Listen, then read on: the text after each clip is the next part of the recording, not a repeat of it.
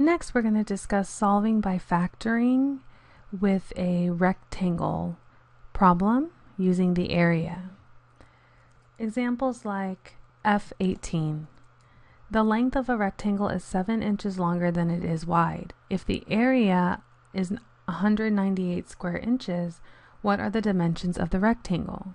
So I always tell students, maybe draw a rectangle. So we know that there is a length and a width. And the first thing they tell us is that the length of this rectangle is 7 inches longer than the width. And the area of this rectangle is 198 square inches.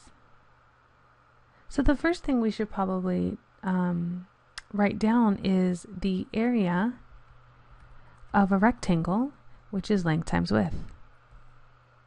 If the area of the rectangle is length times width, and we know that the area is 198 square inches, and we know the length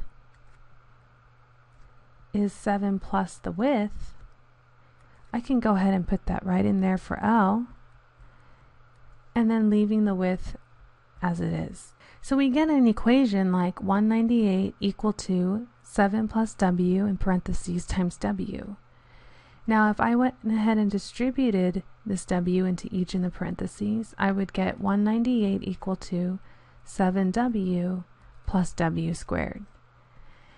And notice it becomes a similar problem as a previous section where I would move everything over to one side, get 0 on the other, and use the zero product property to factor and solve.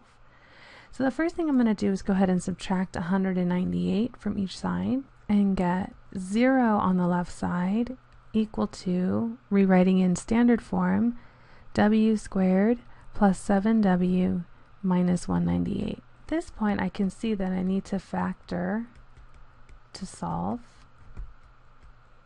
So I would get 0 equal to a product of two binomials. Two factors of 198 that add up to be 7 is 11 and 18. So W plus 18 and W minus 11. Using the zero product property, we get W plus 18 equal to 0, or W minus 11 equal to 0. Solving for W, W equals negative 18, or W equals positive 11. Now we know that this is a rectangle and we're talking about area and length cannot be negative, so we would go ahead and omit the negative width that we obtained and have only a width of 11. If W is equal to 11, then the length is equal to 7 plus the width, which is 11, which is 18. So therefore, the dimensions of this rectangle is 18 by 11 inches. And we can see that the longer side is the length and the shorter side is the width.